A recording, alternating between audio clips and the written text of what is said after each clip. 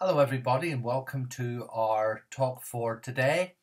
Our readings are John chapter 6 verses 51 to 58, and in the Old Testament we're looking at Job 11 and Job 12. As usual, you can pause the talk at this point and read those readings in your own Bible, or you can get the readings from the Parish newsletter or the Parish website, or from the Church of England website.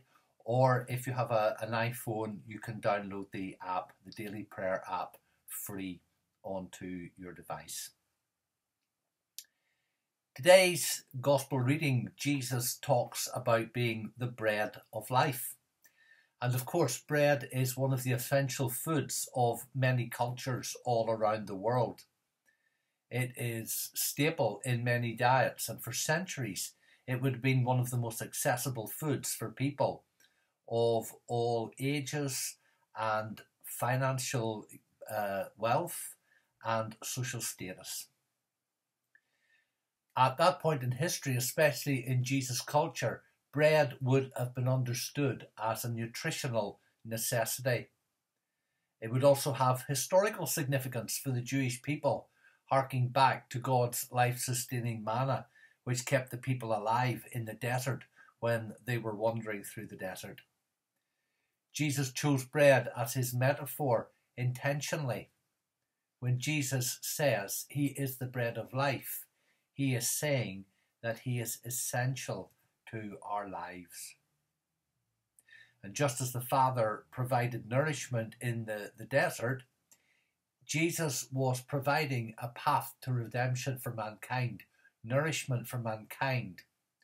We had been separated by sin through our own sins, and Jesus tells us that he is the bread. He's the way to redemption. He's foreseeing and foretelling his crucifixion. Without the crucifixion, without the resurrection, the sins of the world remain unpaid, and we remain under the law. And so Jesus identifies himself as the bread of life, the living water, the way. All of these things are important. He doesn't present himself as a source of salvation, just one among many. He presents himself as the only way to salvation. Without him, without Jesus, without the bread of life, there's no hope for salvation. By identifying himself as the source of forgiveness and salvation, Jesus makes the path to repentance and a relationship to God possible, plain, simple, and available for everyone. Let's pray. Father, we thank you for your words about you being the bread of life, and we pray that we would taste that bread, we would feed upon that bread, and that we would be forever grateful that you are the source of salvation and a right relationship with God. In Jesus' name we pray. Amen. Thank you all very much. Goodbye.